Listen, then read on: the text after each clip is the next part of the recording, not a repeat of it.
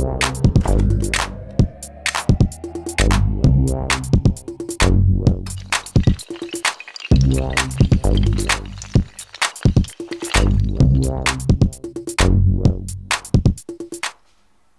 this is Harry from Bios Communication. In this video, I'm going to show you how you can unlock your BIOS for install Windows 7 to your Toshiba Satellite notebook.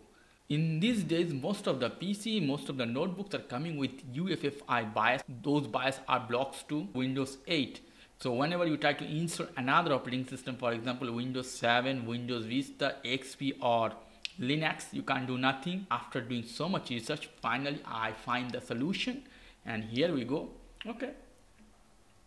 First, you have to close your PC.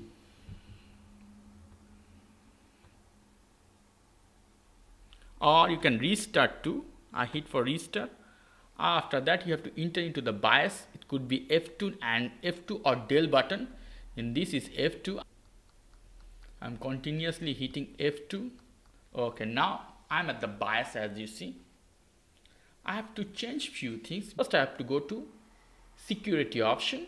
Here at the bottom it says secure boot. Okay, you have to check this one and hit enter on that and hit disable. Now you have to move to another option. This is called advanced. Okay, in advanced the last option as you see system configuration. Don't touch nothing here, just go to the system configuration, hit enter on that. Here you have boot mode. Okay, as this is so much important, boot mode UEFI boot. Okay, we don't need UEFI boot because it's never gonna allow install Windows 7 in your machine. You have to go at boot mode, hit enter. You have two mode, UEFI boot and CMOS mode. Hit CMOS boot, hit enter, it's done. Hit back button as you see boot mode CSM boot is fine. Hit back button. Now go to the boot option. As you see the DVD is selected by the F5 key. You can go down and F6 you can go up. As you see I'm hitting F6 for make it up. So DVD is the first boot. Now what I have to do, you need a DVD of Windows 7. Here I have, as you see, I'm going to put this one into my notebook now.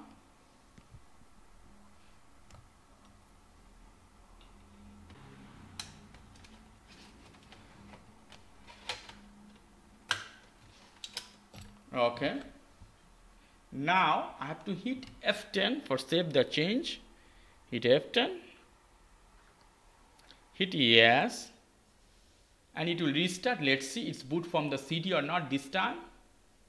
Toshiba loading innovation.